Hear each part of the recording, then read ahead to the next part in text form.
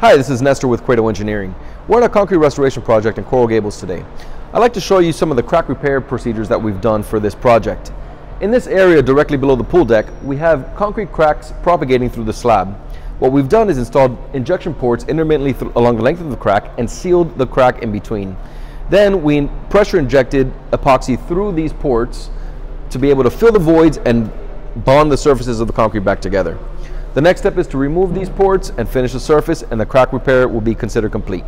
If you have any questions, leave it in the comments below or feel free to contact us anytime at Cueto Engineering.